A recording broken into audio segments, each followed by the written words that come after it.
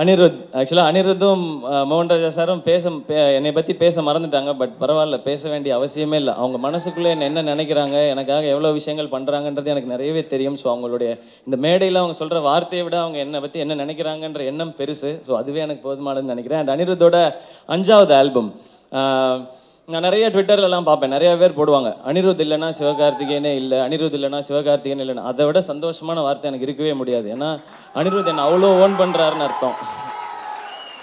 அனிருத் வந்து அவரோட சாங்ஸ் வச்சு என்னை இவ்வளோ பெருசாக ஹிட் பண்ணுறாருன்னா அதை விட சந்தோஷமான விஷயம் என்ன இருக்க முடியும்? அனிருத் எல்லாருக்கும் அப்படி பண்ணுறது இல்லையே, எனக்கு மட்டும் பண்ணுறாருன்ற ஒரு எக்ஸ்ட்ரா பெருமை, சந்தோஷம், மேபி அது ஒரு கர்வம்னு கூட சொல்லிக்கலாம். தேங்க்யூ அனி பிரதர்.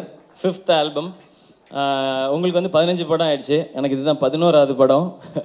அதில் 5 படம் நீங்கள் பண்ணியிருக்கீங்க. நான் வந்து வாழ்க்கையில் பாதி உங்ககிட்ட கொடுத்துட்டேன் ஆக்சுவலாக. ஏன்னா நான் 11ல் வந்து எனக்கு 3யும் கணக்கில் இருக்குது. ஸோ 6 அதை தாண்டியே உங்ககிட்ட கொடுத்துருக்கேன் நான். தேங்க்யூ உங்களுடைய லவ்க்கு. மோர் தென் சாங்ஸ் ஹிட் அதெல்லாம் தாண்டி அந்த லவ்க்கு பெரிய நன்றி. அண்ட் சாங்ஸ் பற்றி தனியாக புகழ வேண்டிய அவசியம்லாம் இல்லை. அது வந்து யூடியூப் ஹிட்ஸ்லேயே தெரியுது எவ்வளோ பிடிச்சிருக்கு அப்படின்றது. தேங்க்யூ உங்களோட சப்போர்ட்க்கு.